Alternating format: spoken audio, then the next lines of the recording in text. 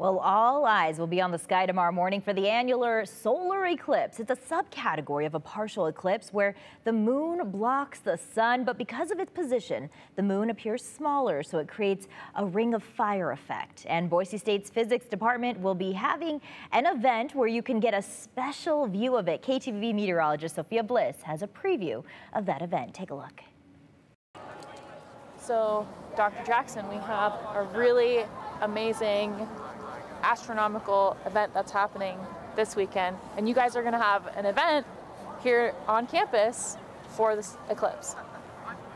That's right. So Saturday morning, about 9 o'clock in the morning Mountain Time, we'll have an annular solar eclipse pass across the United States.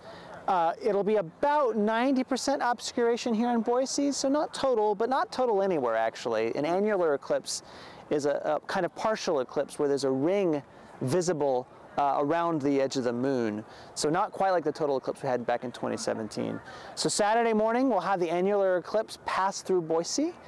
We'll have an event on campus.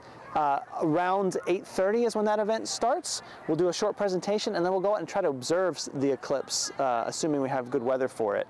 We can see the eclipse probably from several spots across southern Idaho, but even if you can see it from your backyard, you may not be able to do it safely without some key things, right? That's right. So anywhere you can see the sun on Saturday, you should be able to see at least a partial eclipse from here in Boise. You're right, though, that you don't want to look at the sun without protection. And so if you want to observe this annular eclipse on Saturday, you want to get a pair of eclipse shades. This is our Boise State branded eclipse shades.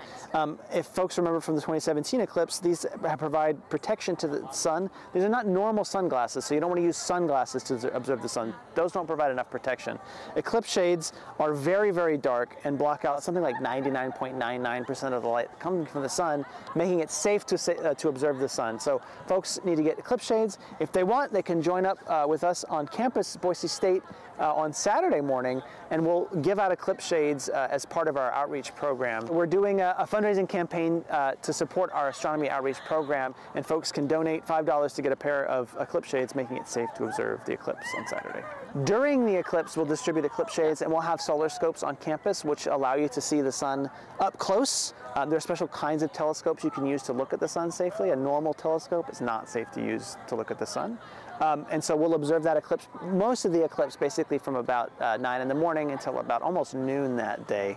Saturday will be the total eclipse duration. We'll be out on campus to observe that.